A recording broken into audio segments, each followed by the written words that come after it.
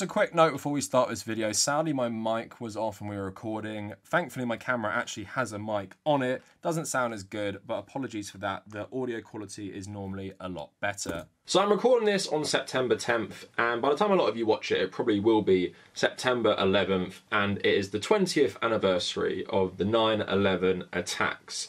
Now, I wanted to make this video a long time ago, just talking about the Hasan Piker comments about this, the viral moment, of course, most of you would have seen.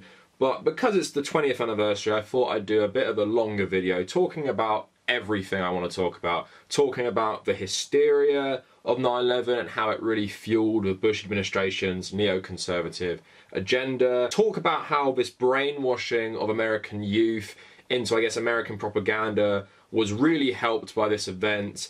And then I also want to talk about the history and the question of, I guess, did America bring this event on itself? And with Hasan's comment specifically, was there some justification for it? Did America as a state deserve this attack from this group of people, Al-Qaeda? So I want to talk about all of that stuff today. I'm going to plug my social media for about a minute, so skip that if you're not interested in that at all. Before we get any further, a lot of my work on this channel is demonetized because when you're covering more serious, sometimes edgier topics, YouTube doesn't like this. So if you've ever enjoyed my work, please consider becoming a patron. And you don't have to pledge a crazy amount. I want to build up my Patreon based on as many people as possible, pledging little amounts like $1 or $2. So if you feel like I have ever brought anything that's worthwhile into your life and my content, please really consider becoming a patron to help me continue to do this regardless of if YouTube monetize or not most of my videos in a given month. I live stream 2 times a week, Tuesday and Thursday normally. That is all archived on the Kavernacle Extra. And for every 5k we get a new chocolate orange. Help me get hopefully 2 more by the end of this year. So I want to start this 20th anniversary of 9/11 video with the Hasan Piker moment. Basically, while watching a podcast of Dan Crenshaw on Joe Rogan, he basically says America deserved 9/11 for all the destruction it's caused in the world, all the wars it's fought, all this stuff it's done throughout the world, and it was kind of like inevitable. This is so insane. America deserved 9/11, dude. Fuck it, I'm saying it. We're there to partner with them. We're not there doing our own thing. We're there partnering and training in a video and game, equipping and enhancing their capabilities. So that's part of what we're doing. And the other part is just knowledge. We want to know what's happening. Like we fucking totally brought it on ourselves, dude. Holy shit. We did. We fucking did. In a video game, whatever, hypothetically, politically, we fucking did, man. We did. Holy shit. Look at the way that this dipshit is running his fucking mouth. Justifying genocide right now. Like, how is this, how is anything I'm saying controversial?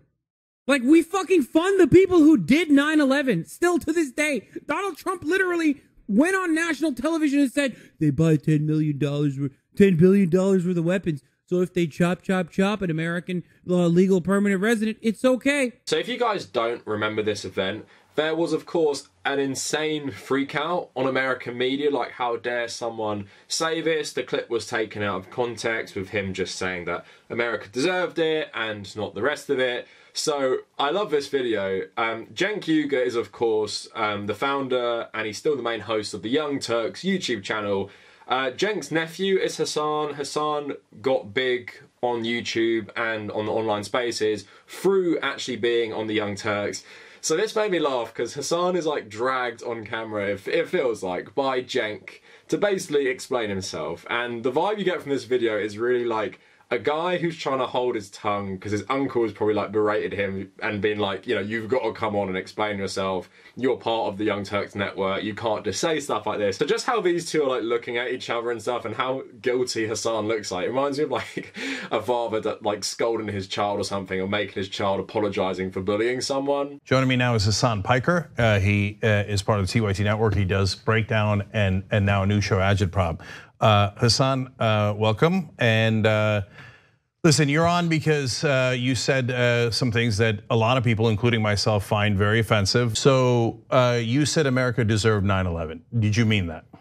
No, obviously not, especially considering the fact that while that is a very viral quote that is going around currently, if those people were at least even remotely charitable or cared about the actual truth of what I was talking about, they would understand that within context, I was simply referencing the fact that all of the foreign policy decisions and our arming of insurgent groups in the region and our efforts in destabilizing the Middle East have a direct consequence, a boomerang effect rather, if you will, in causing 9/11.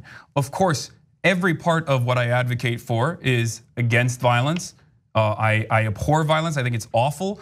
And as a matter of fact, I was very frustrated with the fact that Dan Crenshaw, a person who 4 times voted nay on bills that would stop arming Saudi Arabia. He voted no 4 times on those bills. It would turn around and talk about the necessity for endless violence, and that this simply was happening because these people. This simply was happening because these people just hated us. They hated us because they hate us. I'm paraphrasing, but I thought that was awful. I thought that was horrific, and in that moment, I thought, at the very least, I was saying that you can draw a direct line, basically, that it was a consequence of all of the things that we have done in the region. This is not a controversial thing to say, which is precisely why I followed up by saying, why are you guys getting upset at me? There's a live chat, there's a back and forth conversation on Twitch. For those of you who are unfamiliar, said, why are you getting upset at me? Nothing I'm saying is controversial, implying that I didn't even understand immediately why what I was saying was so outside of the bounds of reason. But I think there Hasan clearly explains his reasoning that he didn't say like Americans deserved 9/11, that America did, and his language was, imprecise, it was bad.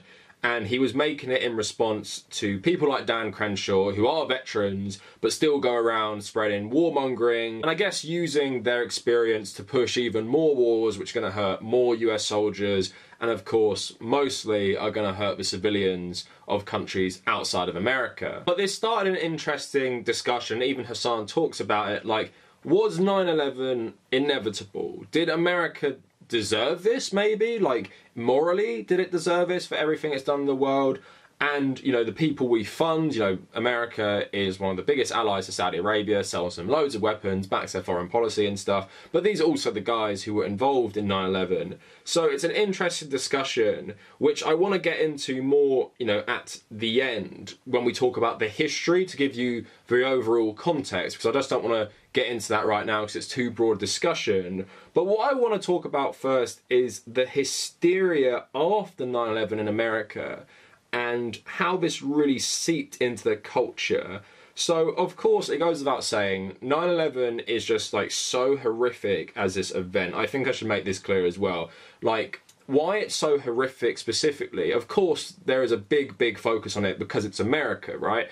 We don't care about loads of things which have had higher death tolls than 9/11, which America have often done on other countries as much as 9/11. Do Americans care about Nagasaki and Hiroshima? Do Americans care about, like, rolling thunder in Vietnam in 1965? Do they care about Linebacker 2 in 1971, 1972? These mass bombing campaigns on North Vietnam obviously killed far more than 3,000 Vietnamese people, and they were directly targeting civilian areas. Do we care about that stuff? We don't care about that stuff because the whole world and the whole media is really American-centric. But I think another element of it, and it's so horrific because, as I say today, it was caught in 4K. You can watch so many different 9/11 documentaries and you are hearing, like, audio of people on those planes talking. You are hearing, like, firefighters talking in their radios. You're hearing, like, Air Force Command talking about this stuff. You're hearing these civilians in the towers. Because of America obviously having this technology and Americans having this technology,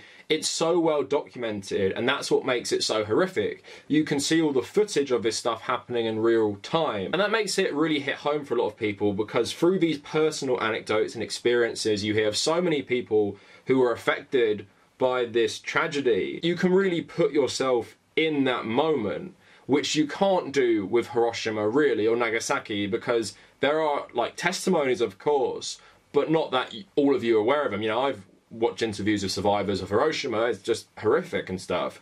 but that's not publicized throughout the world, and it was obviously done in a country that America's at war with. But even stuff from like Vietnam, we don't hear about the tragedy of their experiences through obviously America's own brutality. And because of American media just covering this stuff so intensely when it happened and the aftermath and stuff, these images were of course broadcast around the world for like months afterwards. So you can understand why 9/11 has such a place in world history, even just as the event itself, not to mention what the US used this event to justify doing, obviously, wars in Afghanistan and Iraq. So anything to do with 9/11 I find quite, hard to watch, just because it's so awful, the stuff you hear and read about and everything like that.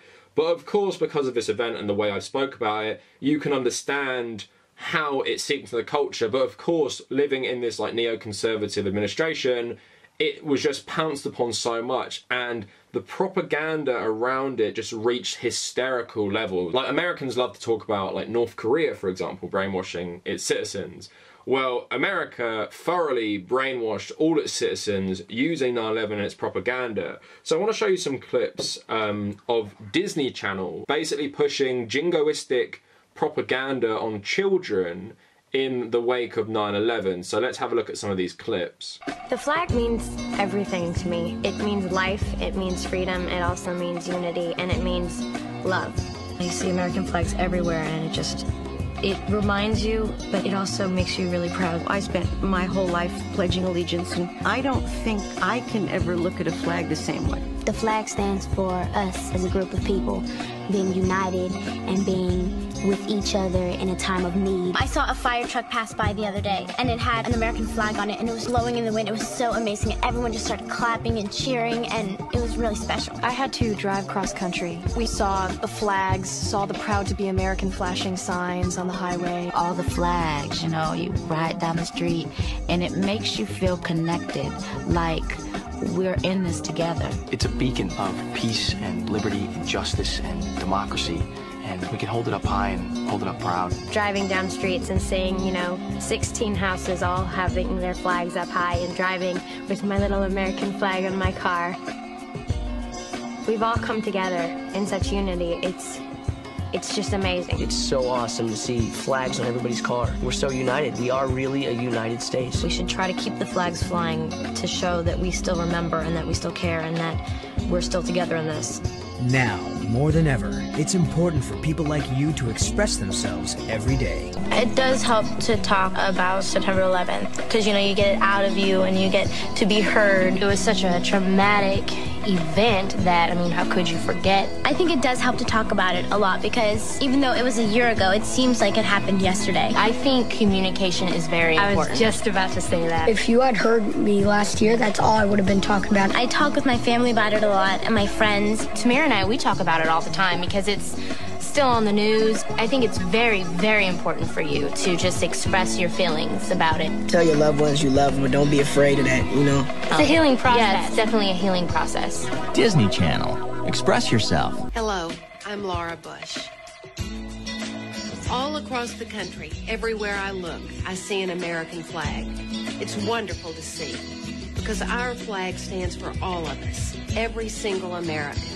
It stands for the rights of many people, religions, and beliefs. That's what freedom's all about. I wrote a poem about it. Mind if I? It's called One Man. Me is only one man. How do I stop all this hate? How can I replace it with love instead of sealing my fate? Me is only one man. How do I love? Smile at those lost, smiling from above. Me is only one man. How do I give? Make yourself love one another, for you only have one life to live. Why would you cut yourself short just because of another person's actions? Instead, give help, love, and there would be no need for a weapon. Me is only one man. How do I survive? Yeah, we've had some tough times, but we're still alive. So remember, life is only as good as you make it.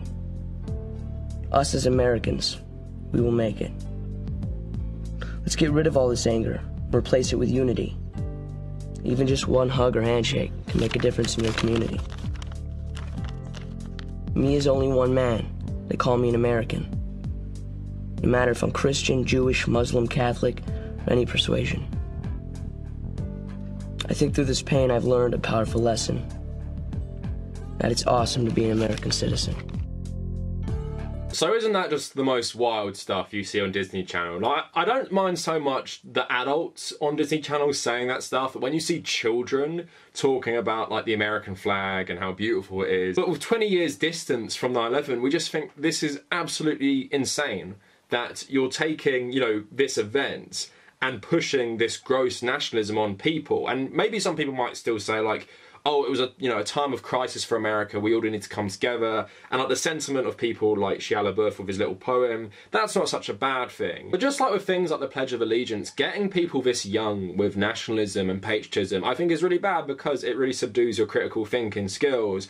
And it's not surprising 69% of Americans believe Saddam Hussein had something to do with 9/11, because when your patriotism reaches hysterical levels where you're pushing it on children through TV shows, apparently in a free country, then it's not surprising how easily the Bush administration manipulated people. Of course, they had a massive influence on the media itself, but it's not surprising in this climate so many people went along with the lie that the Iraq War was just an extension of punishing the people who attacked America. Now, speaking of the Iraq War, here is Oprah basically doing propaganda for the Iraq War.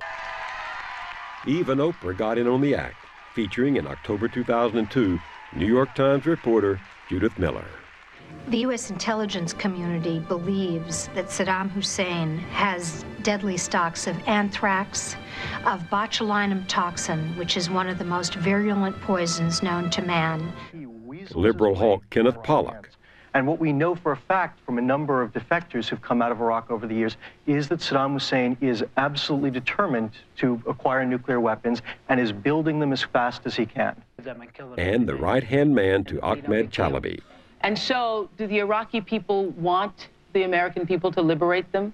Absolutely. In 1991, Iraqi people... I hope that doesn't offend you. When one guest dared to express doubt, Oprah would have none of it. I just don't know what to believe with the media. Oh, we're not trying to show you propaganda. We're just showing you what is. I understand that. Okay, you have a right to your opinion. You know what I mean? So how gross is that? Someone has like legitimate concerns and then Oprah's telling them that they're not doing propaganda. But again, this was the climate after 9/11. This is the stuff you'd see on news channels after 9/11.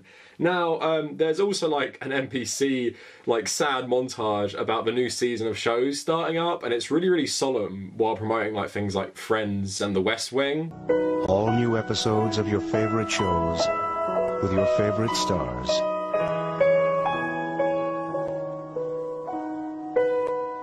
Are coming back. On that day, you'll join us. You even have Marvel Comics getting in on this, with all the villains feeling bad about 9/11, which is bizarre. So the 9/11 issue of Spider-Man, where all the baddies are sad about 9/11 happening and everyone comes together to clean up Ground Zero, people will tell you now that this was always cringe, but this issue, multi-page write-up in the New York Times, and it was universally loved at the time. So here you have... So this shows Magneto and Doctor Doom, and I think like Dr. Octopus and maybe the Juggernaut as well. So even those we thought are our enemies are here because some things surpass rivalries and borders, because the story of humanity is written not in towers but in tears, in the common coin of blood and bone, the voice that speaks within even the worst of us and says this is not right. Cuts to Dr. Doom crying about this, because even the worst of us, however scarred, are still human, still feel, still mourn the random death of innocence. When have supervillains ever mourned the death of innocence? I don't remember this being a popular trope in Marvel Comics, but that just shows you how insane this stuff was.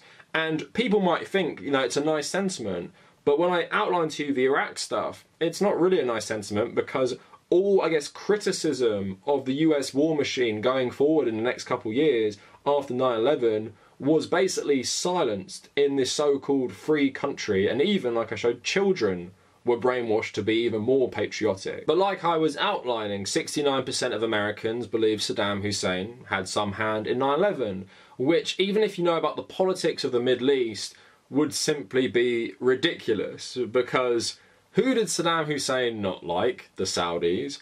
Who didn't like Saddam Hussein? Al-Qaeda absolutely hated him. Why? Because Saddam Hussein was an offshoot of Arab socialism. He was a Ba'athist, and he was in the Ba'ath Party, just like Assad in Syria. These parties, while Muslim, were more secular.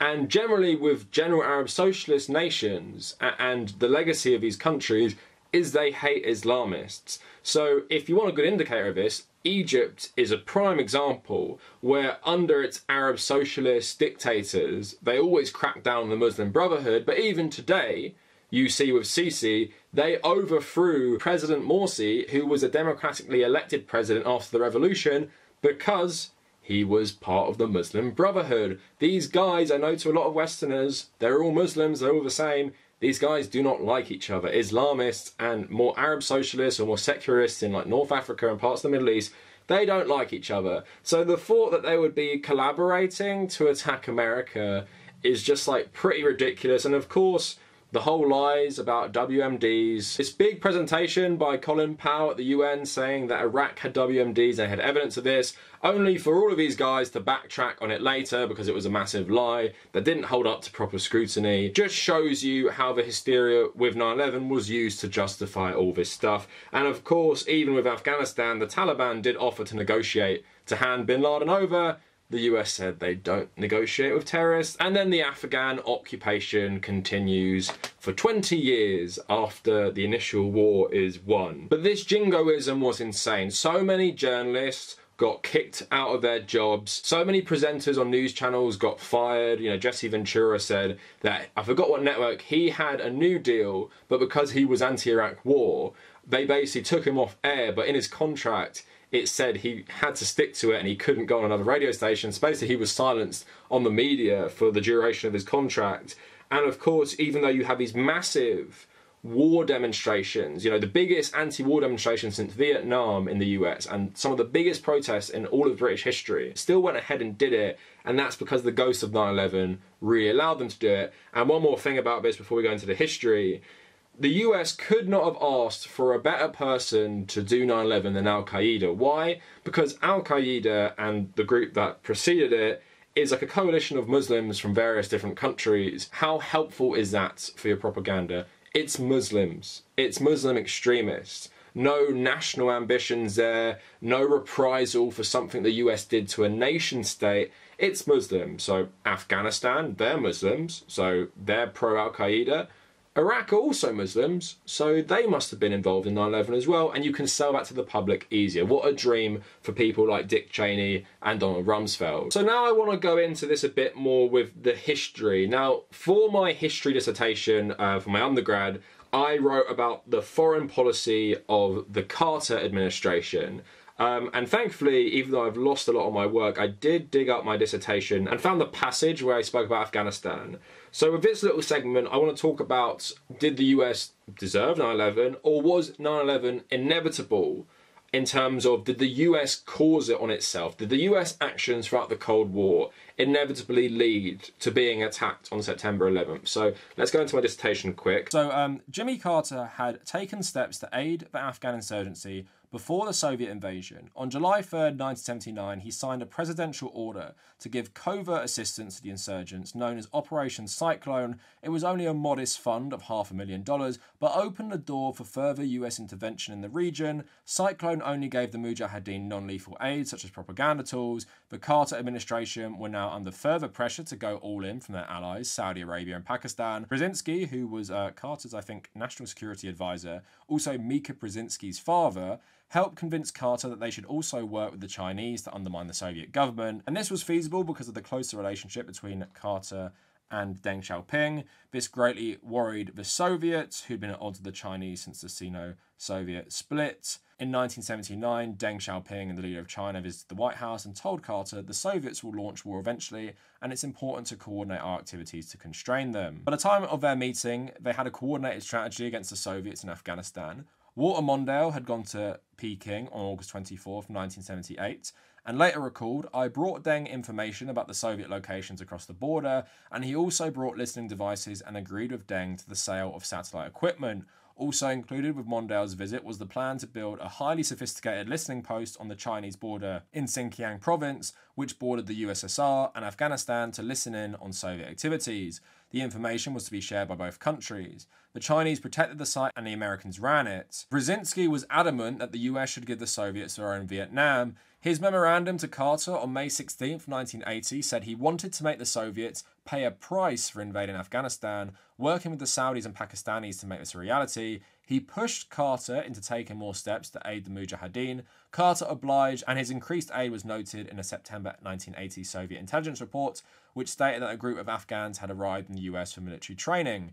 They also reported that the Americans had set up a training center for Mujahideen in Pakistan, with about 20 American advisors teaching Afghans guerrilla warfare. The Soviets also acknowledged that the US Air Force had also delivered 4,000 chemical grenades to be distributed among the Afghan rebels. Brzezinski saw the invasion as a dream come true, and he and Carter laid the groundwork which would become part of the Soviet Union's total undoing. It would be a long, costly war for the Soviets, and the combination of Chinese, Saudi, Pakistani and US aid and training, as well as the cultivation of Islamic fundamentalism, would ruin the Soviet army. A decade after the Soviet withdrawal, in a 1998 interview, Brzezinski was asked if he regretted unleashing a new wave of Islamic fundamentalism. He responded, "Regret what? Today the Soviets crossed the border, I wrote to Carter saying we now have the opportunity of giving the USSR its Vietnam War. This would be a conflict that brought about the demoralization and final breakup of the Soviet Empire." So a lot of people don't really talk about the Carter administration starting this stuff, but of course Reagan ramped this up massively, giving the Afghans loads and loads of conventional weapons, more training, of course even the famous Stinger missile, which is an anti-aircraft over-the-shoulder rocket launcher, which can easily lock on to Soviet aircraft, and it did give the Soviets a lot of problems. But what you see there is the US are helping these guys massively, and I made a whole video about this stuff before, but of course, you know, the US talking about like women's rights today. The reason there was such a massive pushback to the communist Afghan government anyway was partly because of giving women more equal rights and giving more civil rights to people. So I always find that funny, but of course the US didn't really care who they funded. If you're up for fighting the Soviets, then take some weapons. Then here's a Stinger missile, here's some CIA money, we'll funnel this through Pakistan.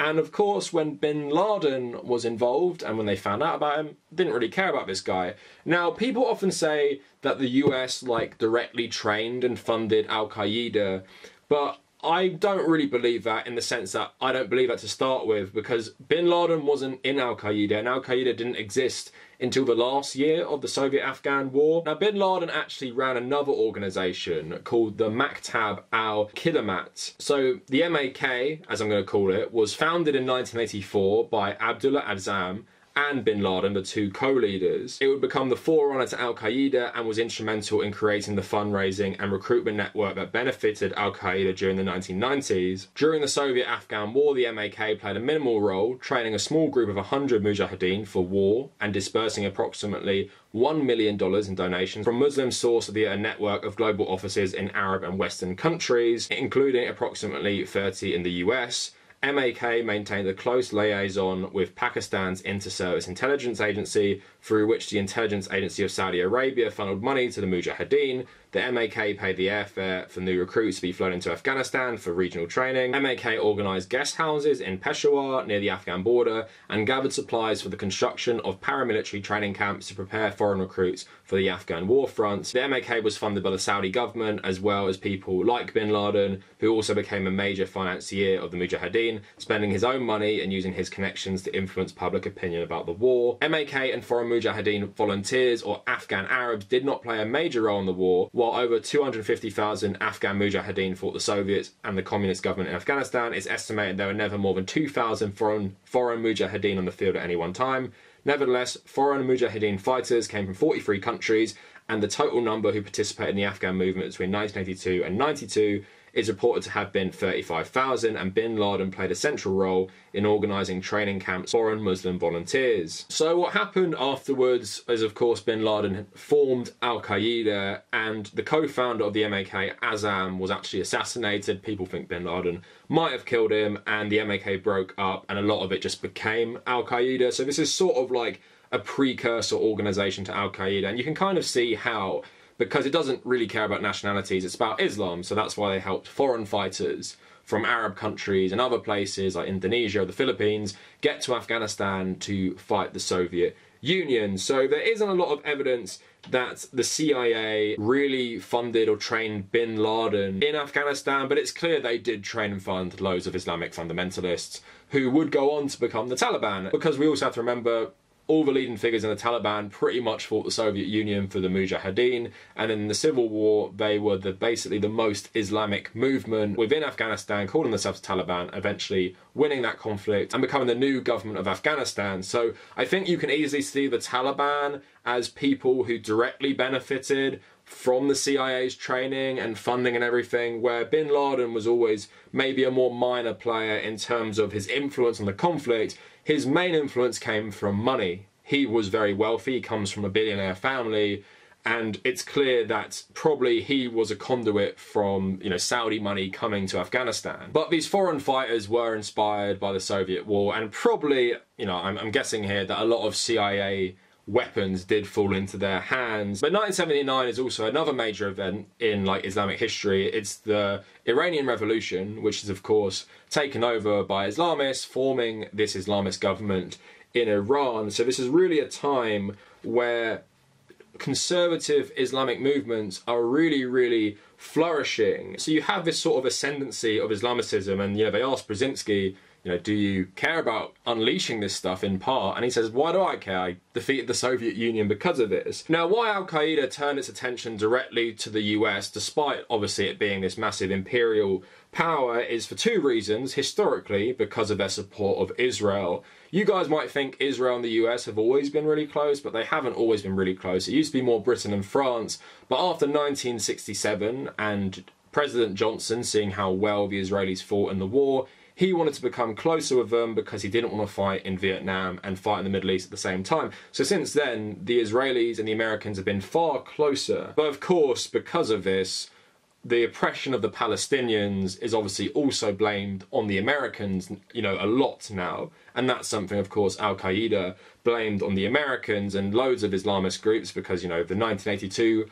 bombing of the embassy in Lebanon, done by Islamic fundamentalists. Of course, you have Hezbollah being created by Iran just after the revolution to fight the Americans and fight Israelis. But then the big one for bin Laden and Al-Qaeda is Operation Desert Shield. So after Saddam Hussein quickly captured and invaded Kuwait, people thought he would turn his attention to Saudi Arabia and he'd be coming for Saudi Arabia next. At the time, I think Iraq had the 4th biggest standing army in the world, and a lot of people, and I've done my whole dissertation for my masters on the first Gulf War, a lot of people thought this guy was really powerful, no joke, and it would be hard to match him. So the US and the UK sent troops to protect Saudi Arabia. So for the first time in a massive way, you have a foreign, white, largely Christian military in Saudi Arabia, the holy place for so many Muslims, where Mecca is, where Medina is. For people like bin Laden, this couldn't stand. It also represented another stage of Americans basically conquering Islamic countries for their resources and sort of defile their holy place. He viewed them as infidels being close to Mecca. And because of how the Saudi and American relationship really flourished after the Gulf War, people like bin Laden got, you know, more outrage. And then you have obviously Islamist attacks on the World Trade Center in 1993. You have other terror attacks in Africa against US embassies. And then of course, you know, the most daring one, the one that just caught the world's attention obviously, was 9/11. So in terms of if this was inevitable, I got kind of two answers to this. The US giving loads of money to some of the most hardline Islamists, who were also very militant, was always going to backfire on them. And it seemed in the 1980s they just didn't care who you were as long as you fought the Soviets. And it's pretty clear they had this view because they would fund people who would end up being the Taliban, who became their great enemies, and because they'd fund people who would go on to do terror attacks against the West and stuff. In terms of like bin Laden specifically, you know, this is a guy very, very wealthy, well-educated, and for him it's like this political ideology. So in terms of causing 9/11 done by Al-Qaeda specifically, I don't know how inevitable that is from the US perspective. Like in terms of their role in the history of Al-Qaeda and stuff like that, I'm not sure too much. But like I said, the blowback from Islamists attacking the West was pretty inevitable once the Soviets had gone. You're giving all these people so much money, and the US is so involved in Western colonialism and things like Israel, for example, that strengthening these groups was always going to backfire massively. And if you read intelligence reports from the late 90s and before 9/11, they were expecting attacks, not just from bin Laden, but from loads of different people. So I think the comment about even America deserving it is kind of a weird one, but that's mainly down to it being Al-Qaeda. For example, if like something like this happened in 1972 and a bunch of North Vietnamese soldiers hijacked airliners and crashed them into buildings, right? And they said this is revenge for Linebacker 2 and Rolling Thunder, then that's a different conversation about if the US deserve it, to be honest. Like, is this inevitable reaction of you killing civilians en masse in Vietnam deliberately, and then they're going to target you back? But the main reasons for Al-Qaeda weren't things as like, you know, hostile as that, but also Al-Qaeda got what they desired, because now we think about the US and Muslims and the relationship between these two groups as something that's completely hostile in terms of like America's occupation of Afghanistan, America's occupation of Iraq, Abu Ghraib, everything like that played right into bin Laden's hands because he just has a problem with you in terms of Israel and Saudi Arabia. And he does this to you, and now you come for so many different Muslim countries. Guantanamo Bay, you throw innocent people in there without trial on flimsy evidence. You occupy Iraq and create this lawless country where Al-Qaeda come in and grow so strong from you invading Iraq and justifying it by talking about things like 9/11. But to conclude this whole video, 9/11 is like I said, such a tragedy, such an awful event captured in, like I said, 4K, just brutally, on phones, on camcorders. Hearing testimony of people afterwards is just so awful, and because of how effective American media is, we've all heard it, and it's something you know, even people who weren't born then are posting about 9/11 every year as this great tragedy and everything. But I think the even bigger tragedy of 9/11 is how this one horrible event was used, where you often actually see the best of American people and how they helped after 9/11, helped rebuild New York, or helped when the towers are coming down and everything. You take that and then you push this extreme jingoism, nationalism on the entire population, where they will go along with you on these foreign illegal wars in some cases with Iraq, or just needless occupations in Afghanistan, where the US justifies committing every single war crime, suspending even Americans' human rights, throwing people in a prison where you have no trial and you're just there indefinitely. The US used 9/11 to become like literally one of the most evil countries on the planet, and they justified it all with this one attack. You've killed 2,700 of us, probably rising to about 3,000 now, where we're going to kill hundreds of thousands of you, and we're often going to do it indiscriminately. And let's not forget, the Bush administration also wanted to invade Iran after Iraq, maybe also target even North Korea and Libya as this axis of evil. So these were warmongers looking for an excuse, and they wanted to invade these countries. They wanted to push their neocon ideology of toppling anyone they didn't like in the world order, to spread free market capitalism and privatization of natural resources of other countries. And not to mention how the US has actually treated the survivors of 9/11. You know, Jon Stewart has had to campaign loads for these people, all dying from various ailments from the dust of the towers collapsing, most of these people being in like law enforcement or firefighters and stuff like that. And then to top it all off, you have a needless 20-year occupation of Afghanistan, which the US recently left, and what happens? Oh wait, the Taliban are back. They didn't go away, you didn't beat them, you didn't even need to do this, and you justify it with 9/11 and women's rights and stuff like that. But these people didn't do 9/11, they offered to give you bin Laden if you wanted him. And they're also people you funded and trained in the first place. So it's just such a mess, really.